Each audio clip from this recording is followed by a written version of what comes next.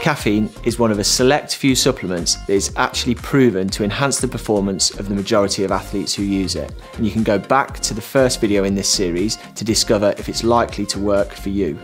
When you're starting to figure out how to integrate caffeine into your fueling and hydration plan for a training session or race, you've got two variables to play with: the timing and the dosage.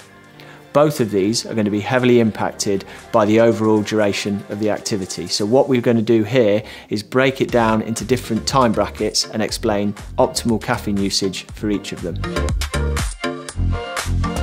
For short endurance events that last up to about 3 hours, pre-caffeinating is where you'll get most bang for your buck.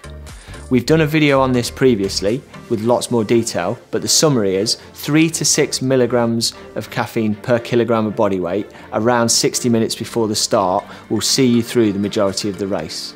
That's because the half-life of caffeine lasts up to 4 or 5 hours in most people, meaning it will still be active and in your system right to the end of the race. Anecdotally, speaking with a lot of elite athletes, we do find many of them will use caffeine in events of this duration as well. But you've got to make sure that you take the caffeine way before the end. There's a temptation to leave it right near the finish, but because caffeine takes 45 to 60 minutes to peak in the bloodstream, you really need to be taking it on an hour before you want the maximum effect.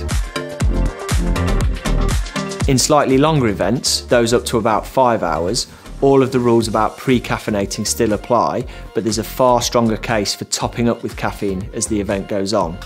You can do this in different ways. You can sort of drip caffeine in smaller doses throughout, or you can take larger hits less frequently. That's something to test out in training to find out what works for you. Something like 1 or 2 PF30 caffeine gels, each containing 100 milligrams of caffeine, spaced out throughout the middle part of the event, is a great way to achieve this.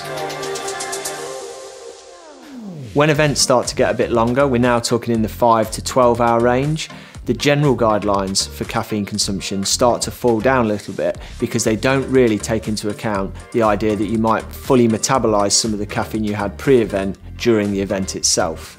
So for these kind of events, pre-caffeinating is still important, but then at some point, relatively early on in the race, you're going to need to start topping up frequently with small doses, ideally, to keep your caffeine levels high so you don't experience any sort of crash.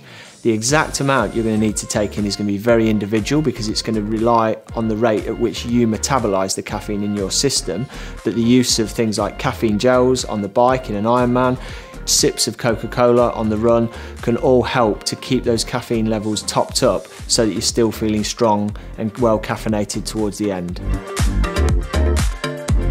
When race durations start to exceed 12 hours and we get into really extreme ultra territory, there can be a much more tactical use of caffeine, especially if you're going to be racing through the night when your circadian rhythms start to kick in and make you feel sleepy.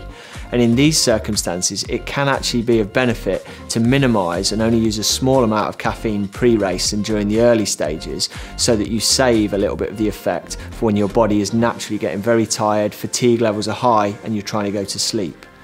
There is no coincidence around the fact that the majority of DNFs in ultra-endurance races happen in the early hours of the morning, and that is definitely linked to higher fatigue levels occurring at that time.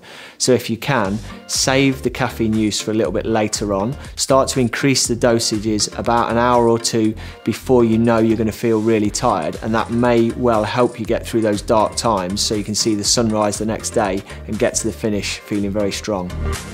Ultimately, like any aspect of your fueling and hydration strategy for an event, caffeine use requires a bit of trial and error to dial it in. The guidelines in this video are just that. They're not prescriptive, but they do give you a starting point to start that trial and error process. If you'd like some further help with this, you can book a one-to-one video call with our athlete support team, and we'd love to hear from you.